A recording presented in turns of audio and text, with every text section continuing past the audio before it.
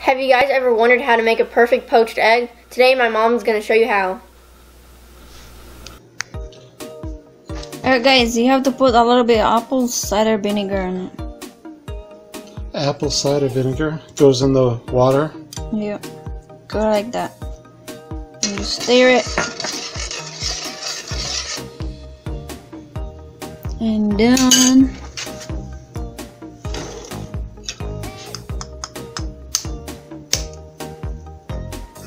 throw some egg. So you crack an egg open, stick it in a dish. Yeah.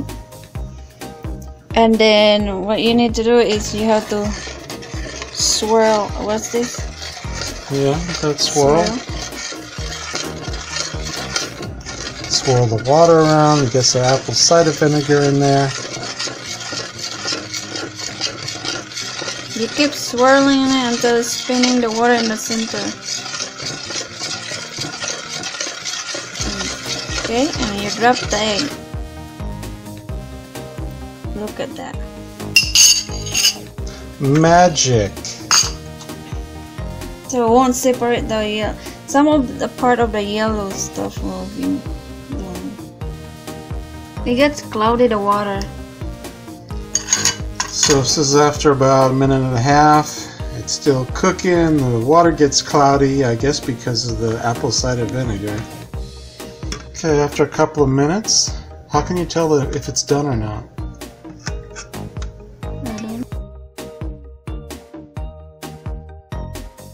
The yolk is nice and solid. The yolk.